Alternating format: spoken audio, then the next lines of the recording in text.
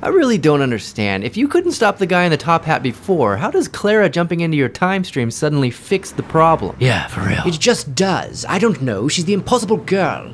So do you two just sit here every day? How do you not get bored? So what are you doing here, Mr. Doctor? Well, being a Time Lord, I've saved entire planets time and again.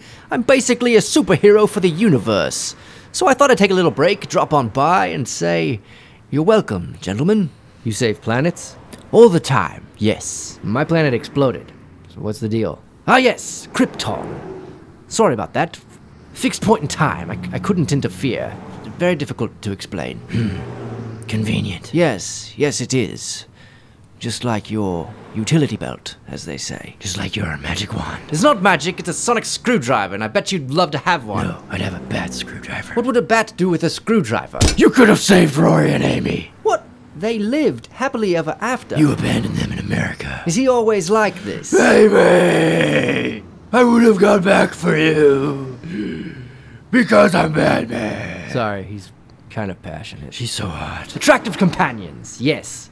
One more item on the superhero comparison. As I said, you're welcome. So what's next, Doc? Oh, I don't know, more of the same, I suppose. Always running, always saving. Probably get a new body soon. Big adjustment period, really. Well, let us know if you ever need any help with a Dalek or something. Oh, I don't think that would be necessary. Why not?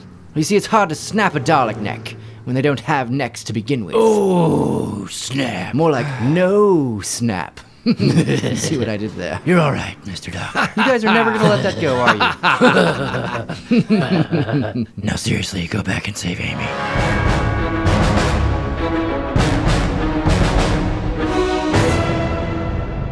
Hey, you wanna know my secret identity? No, out! How did you even get in here? Because I'm Batman!